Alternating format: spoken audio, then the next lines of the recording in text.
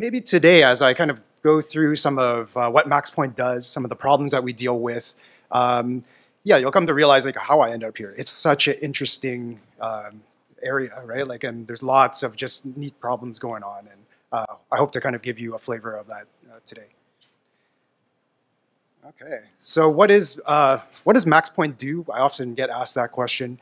Maxpoint actually does a lot of different things. So, you know, if you ask different employees of Maxpoint, you know, you'll probably get a slightly different nuanced answer. But, you know, the marketing tagline goes, you know, we provide a leading business intelligence and digital marketing solution that enables national brands to drive local in-store sales.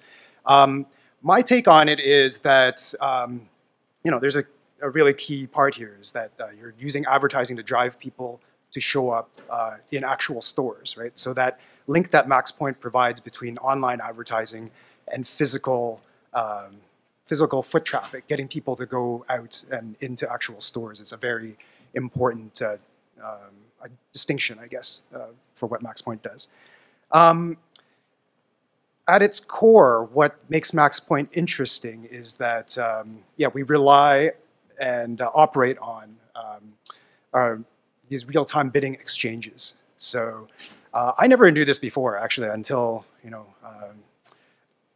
finding out about Maxpoint and then interviewing with them, and then eventually taking a job with them. That there's this, yeah, there's this fascinating thing that goes on when you load up a web page. So, for example, if you're surfing a web page, you've probably noticed that, okay, like in this example, along the top, there's you know, an ad for some sort of HD technology. There's an ad space on the right side there. So you've noticed this before as you're surfing. But what you may not know is that as a web page is loading up, in that fraction of a second, there's actually a real-time auction that goes on where there's all, you know, types of I want to say people, but more often than not, it's probably algorithms like that are trying to bid for the right to display an ad in one of those placements. So this flow diagram tries to kind of illustrate sort of like what's going on there. So yeah, okay, in the top corner, you see the web page is coming up. An auction gets kicked off. Everybody that's subscribing to the ad exchanges that run these auctions, they get notified that, hey, there's an auction going on. And then it's up to folks that participate in these auctions, like Maxpoint, to make that decision. Okay, do we want to bid on this opportunity to serve ads in these places? And if so, how much money do we want to pay to make that bid? So that's the basic mechanism, but what I find really interesting is that, you know, aside from Maxpoint participating in these auctions as a way of delivering advertising to, you know, to consumers, it's also like a really great opportunity for Maxpoint to collect data. So in each of these bid requests, yeah, there may be some information about who is surfing the web. There'll be information about, okay, which website it is that these placements are available on. And sometimes even things like, oh, which was the page that kind of referred the user to this current page. So, you know, as this data becomes available and archived, slowly you kind of can piece together a picture of the person who's surfing the web, like what their behaviors and preferences might be. As you can imagine, like the internet is vast. If you know, there's all kinds of auctions going on. I mentioned they have to happen extremely quickly so that the consumer well, still gets their web page on time. But also, yeah, when we store all this data and have it available, it's massive, right? So like truly, Maxpoint is dealing with like big data in every sense of the word. And you know, some of these interesting numbers include that, you know, we work with 60 billion bid opportunities per day, and we're making like, you know, more than 12 trillion calculations per day. So, so of course this means that all this participation in these auctions, it's not done manually, right? There's no way it could happen. It's done algorithmically. At this point, I just want to pause and maybe, you know, one of the things I noticed about when I first started working at Maxpoint was there's a lot of jargon in this industry. And I think over time I've absorbed it too. But at risk of using terms that you may not be familiar with because you don't work in advertising necessarily, I was just gonna rifle through some of them. You'll probably hear me use the word user. When I say user, I mean the person that's surfing the web, the consumer. When I talk about placements, I mean those spots on the website, where you can place an ad. Request is the request that the ad exchange makes for people to participate in the bidding process. And an ad impression is what occurs when, say, Maxpoint wins the auction. Then they have the right to kind of put this ad, insert this ad impression into the placement that they won. Clicks, I think that's pretty self-explanatory. If there's an ad there, if a user clicks on it, that's what I'm talking about there. But the term conversion, that one is a bit more fluid. Basically, when I use the word conversion, I'm referring to the outcome that our clients desire. So maybe someone's running a ad campaign for diapers, and the conversion there might be that the client wants someone to click on the ad, go to their website, and purchase diapers, for instance. There's some common metrics that are used to kind of evaluate performance in these ad campaigns. One of the ones that's most relevant to this talk is probably cost per action, or CPA. So it's really just the cost of serving ads divided by how many actual conversions that you get. And finally, you'll hear me use the word pixel. You've probably been familiar with the word pixel in terms of looking at displays and all that. In this case, a pixel is something used to allow someone to know where a user's been on a website that doesn't necessarily have ad placements. And literally, it is a one-by-one pixel image in the form of a URL. But what happens is when one of these pages loads up with a pixel on there, that request gets logged somewhere, so you know that this person attempted to access that page. Okay, so yeah, that's a bit of about the background of where Maxpoint's coming from, and in terms of the online advertising business that we participate in. I wanted to now kind of delve into, okay, where does the machine learning part come into play?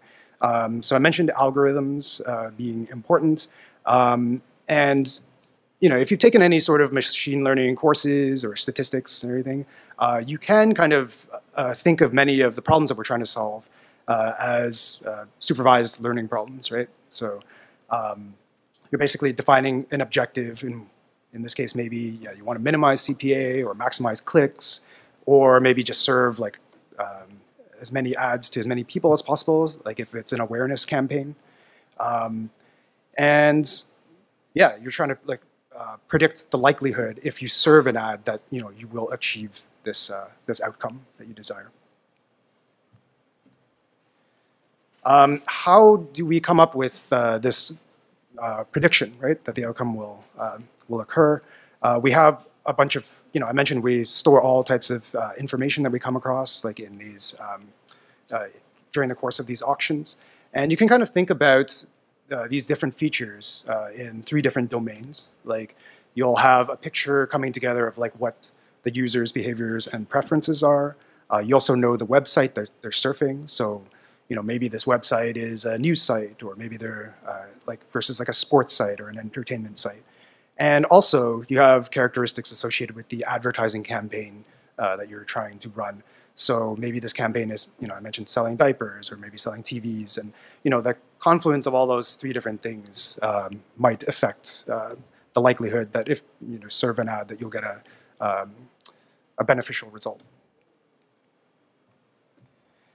In my work, I focus more on that user box.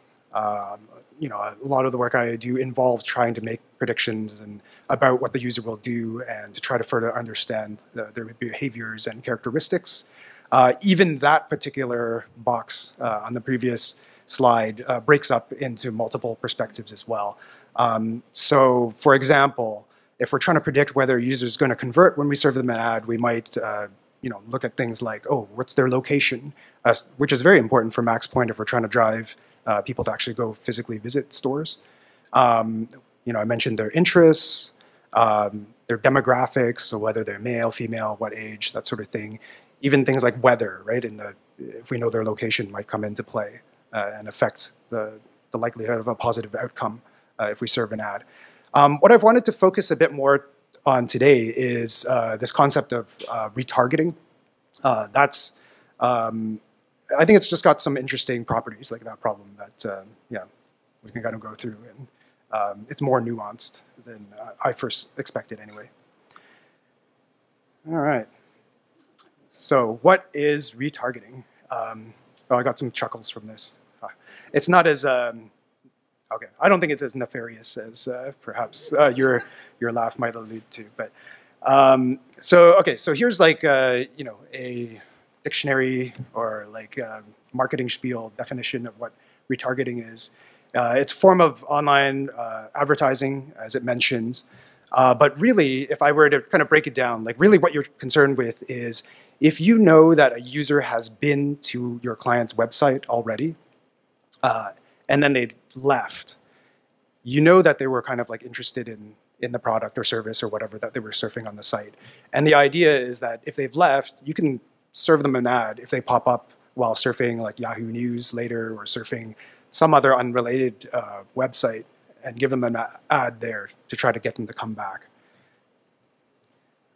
Let me try to make this really concrete. So on that first page I showed, yeah, there was like, you know, the Yahoo News page, and there were ad slots that were showing like LG ads. This might be like what, for example, an LG website could look like.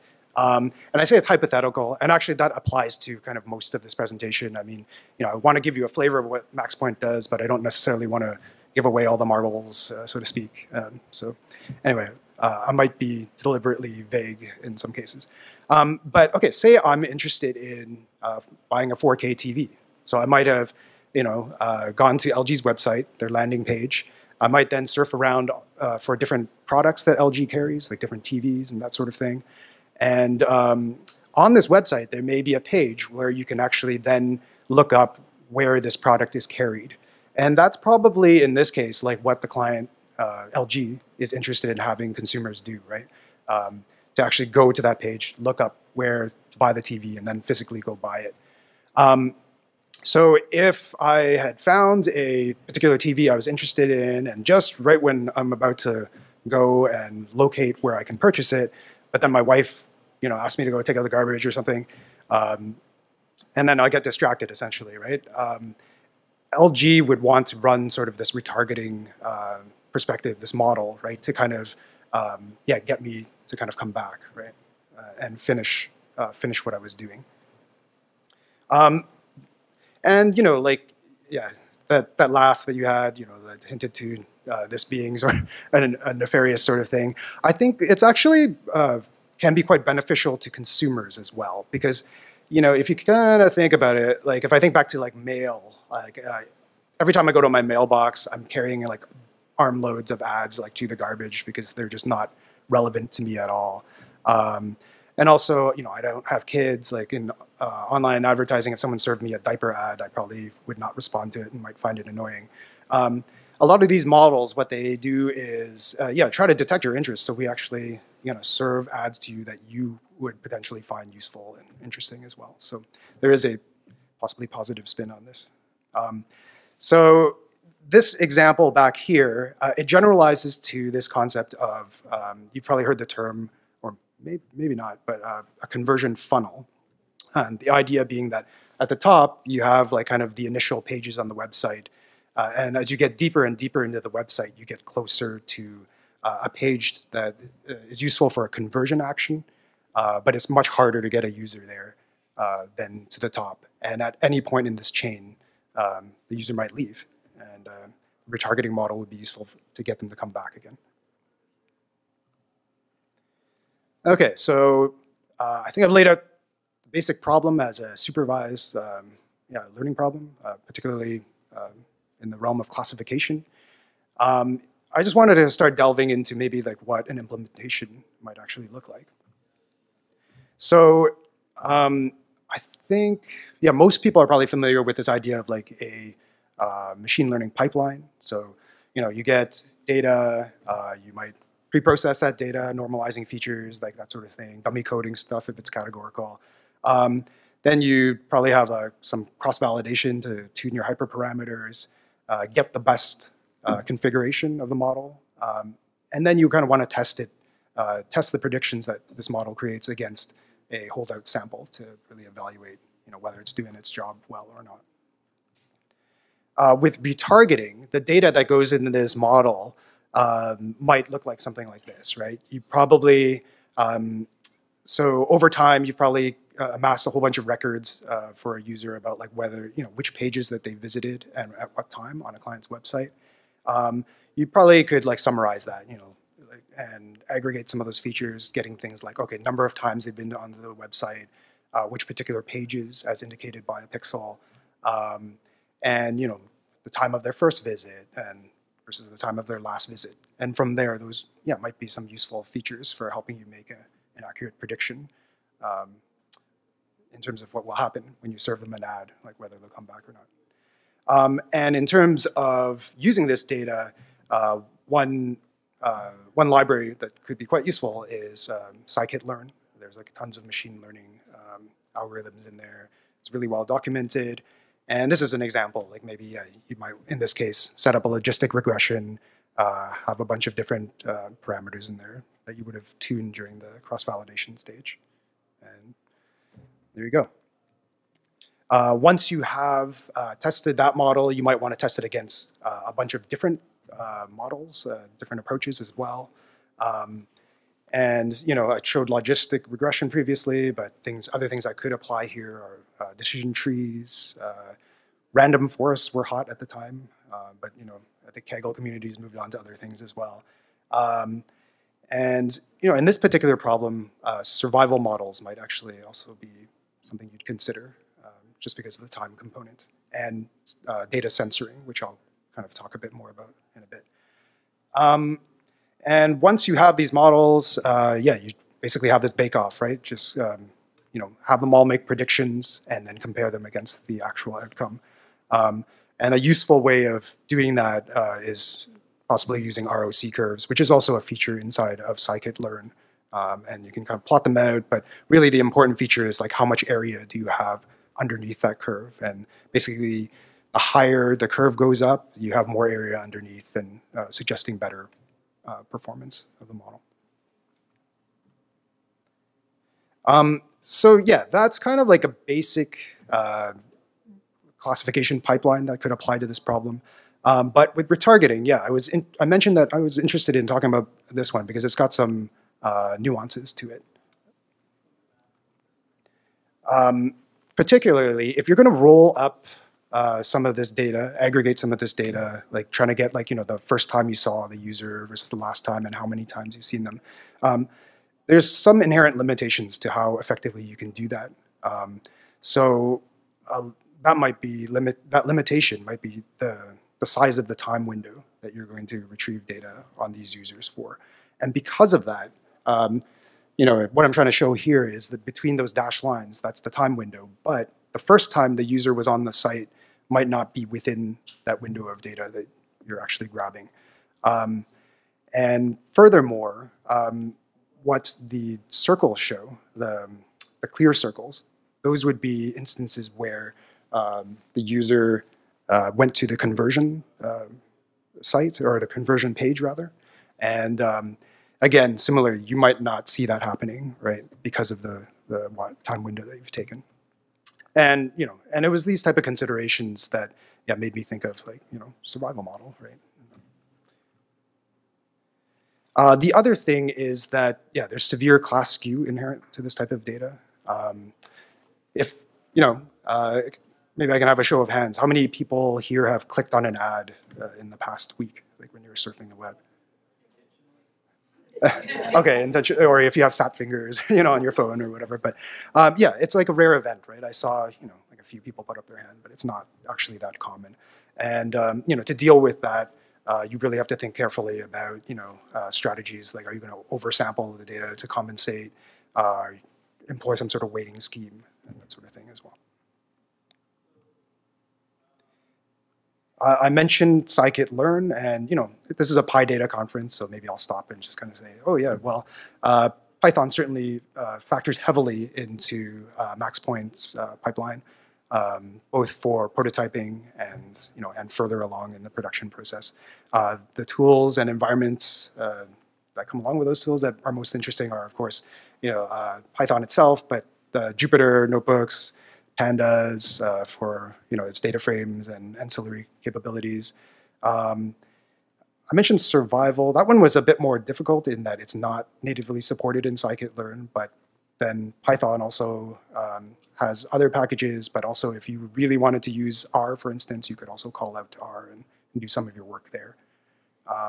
And of course, matplotlib is a very common visualization tool that we also enjoy. Further considerations for this model that we had to grapple with were, so Maxpoint, if we are creating models, I mentioned that we have to kind of factor in that these models might perform differently for different types of advertising campaigns. And we often, therefore, have to have a very wide feature set to accommodate for different possible conditions, like for different between advertising campaigns. The problem with having a super wide feature set, though, is that you have high dimensionality and therefore risk of overfit. And just as a reminder, like overfit is like when the decision surface that you're trying to fit, or the surface of best fit, is just kind of overly reactive to like error and randomness in the data. And yeah, therefore, having some sort of regularization scheme was extremely important, like for creating a model to deal with this problem. Particularly interesting was that L1 and L2 are common regularization schemes, but L2 was actually a better choice in this situation just because it actually fits a lot faster than the L1. And also, if you have collinear features, it's more useful sometimes to kind of retain those features and push them both to be small rather than discarding one of them.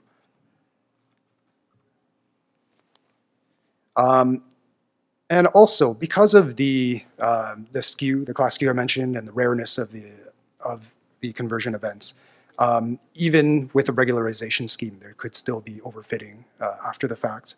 And here you kind of can start thinking like about properties of the models that you employ themselves. So, for example, logistic regression, just because it is a linear model, might just naturally be less likely to overfit than something like a decision tree, which is going to be just kind of more reactive to changes in your data. And then finally, you could also think about using some sort of ensembling scheme on top of your model. And in this case, I just wanted to kind of demonstrate, a bagging classifier actually might help to kind of limit the overfit. And really what that does is that it takes your base classifier, it copies it, in this case, like 10 times, and then but each of those copies has like a slightly different feature set that's randomly selected from the original. And it kind of has the effect of smearing your decision boundary a bit to make it less likely to overfit. And back to this point about we run many advertising campaigns simultaneously. As you kind of move away from this kind of prototyping phase and start considering production or testing your solution across many different campaigns, then the problems of scale start to come into play, and you really need to start thinking about like running some of these models in parallel, perhaps. And I think these days there's like plenty of opportunities to parallelize things. So that, if you're on a Hadoop cluster, you can kind of think of doing stuff on the cluster via MapReduce. Spark is increasingly making that sort of thing easier. But if you're still interested in parallelizing parts of your pipeline on like in an offline sense, Python actually has a really nice multiprocessing library that kind of helps handle that sort of thing. So for this chunk of code, basically the important part is like where it says num cores, like that's basically just kind of saying like how many parallel pieces do you have available to run your model. And the pool call, it basically creates like this pool of workers that maps to the number of cores variable there. And there's a .map method that you can pass to pool and give it a list of things that you want the pool to work through. And pool nicely kind of handles like dividing up this work in the lists between all your different workers. All right, so yeah, today I just wanted to kind of give you a slice of what Maxpoint does, how it kind of translates to machine learning. And you know, while working in this space, I guess I would say that it's interesting in that, you know, we have this standard concept of what a machine learning pipeline looks like, but the business problem and the data involved can really kind of emphasize different parts of that pipeline and force you to think about different solutions around that. In kind of working on this type of problem, I found that, yeah, some of your results may actually defy your initial expectations. So being able to rapidly prototype solutions and test them against each other and evaluate them is extremely important, with an emphasis maybe on the rapid part.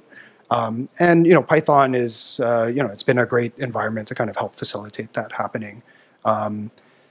And this space, it seems to be kind of just changing very rapidly as we go along. There's always like new tools and things coming up, but it seems like, yeah, Python's kind of been quite firmly adopted by the data science community and will continue to be a part of it going forward. So that's all I had. If you have any questions and comments, please let me know. I also wanted to let you guys know that if you're interested, we're hiring, so feel free to, you know, let me know if you're interested. And also, we have a booth outside where Zach will be taking questions and comments as well. Thank you.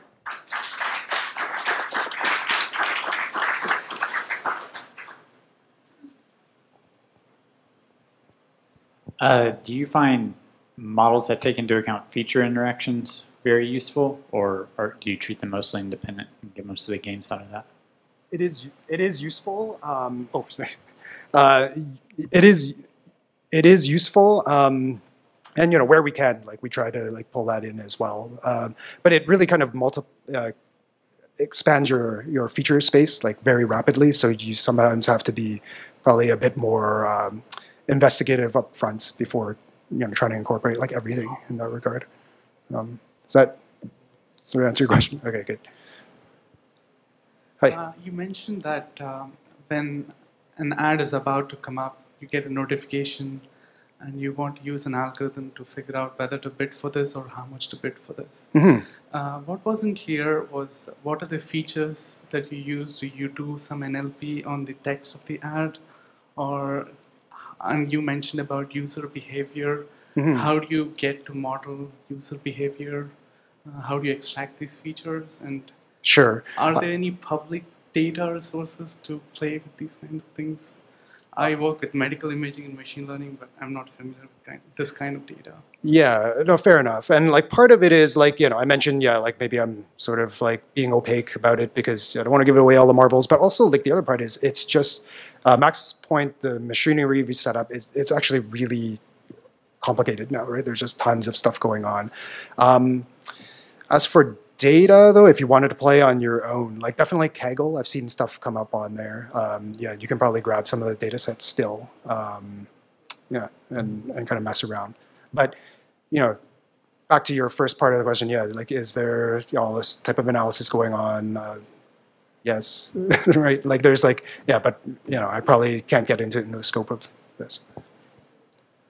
Hi, so I was curious, so with all this retargeting and display ads, you're trying to create a lot of demand for products, right? So you're trying to drive traffic to stores. So do you also do something to manage the supply side so that the demand is met? So how do you balance these things?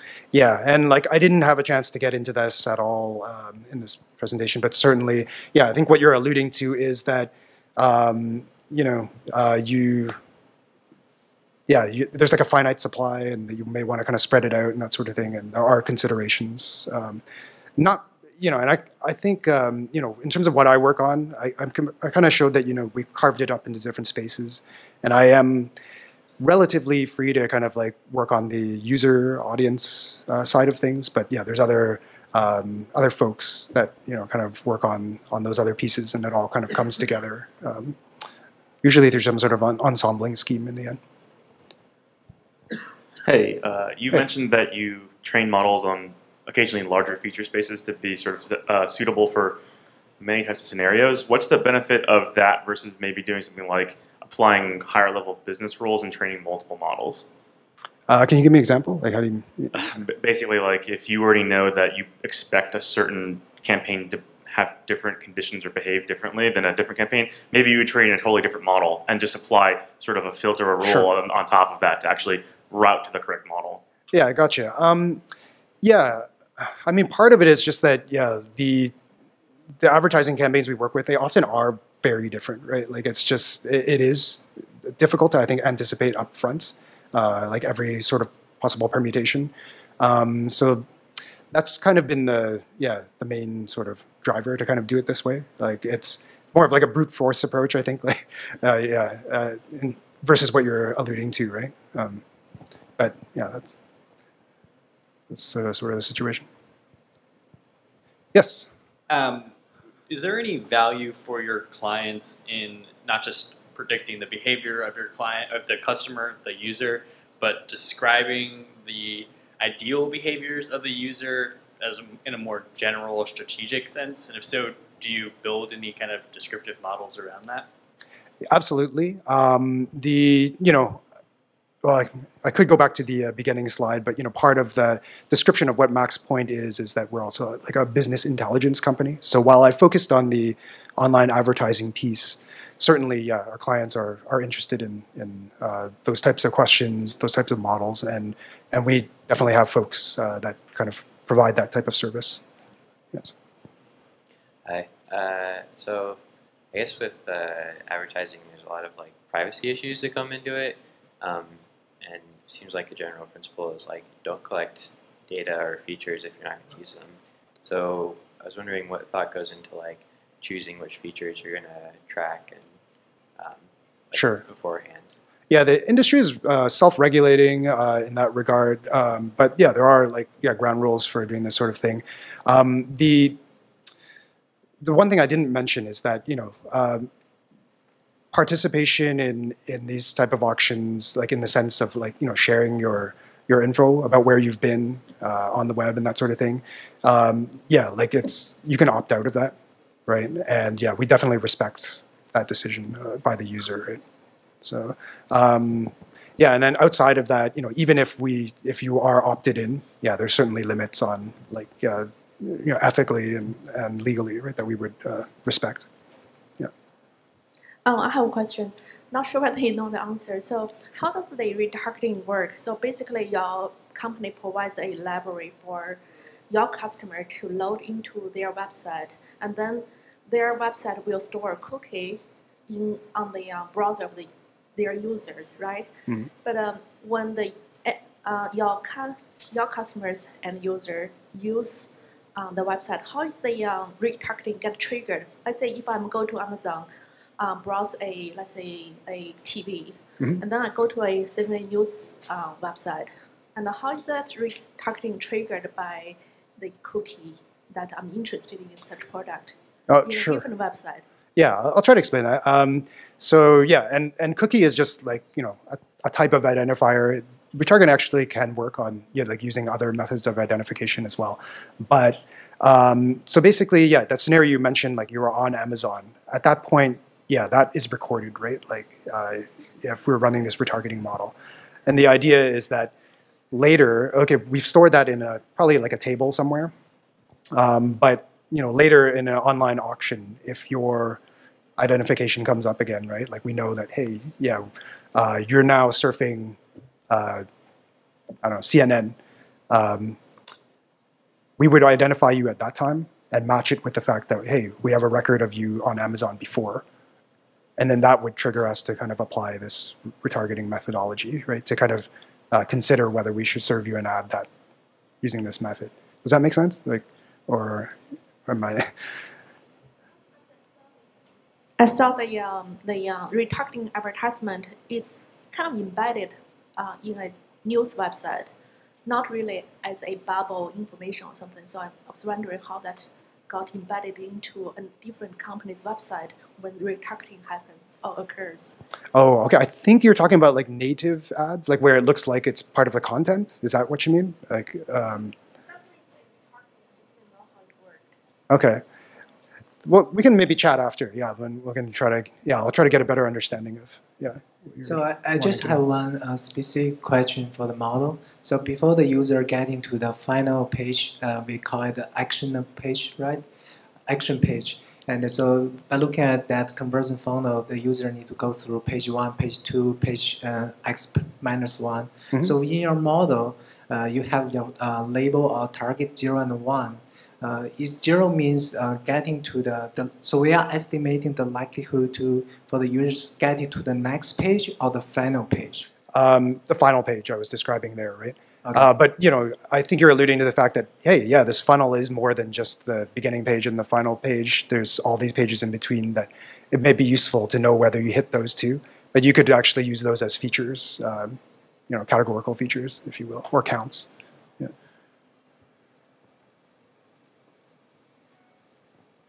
You sort of described a static kind of learning use case. Mm-hmm. Do you do also online learning on streaming data? For example, your model predicts that you should go for this bit, but it didn't work out.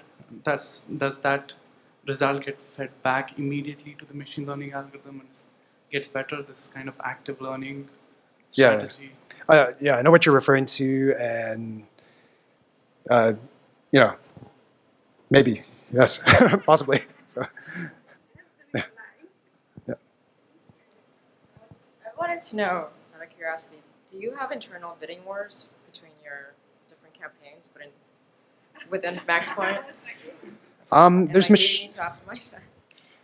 I'm trying to think offhand, but yeah, we have like machinery to kind of handle that case. But yeah,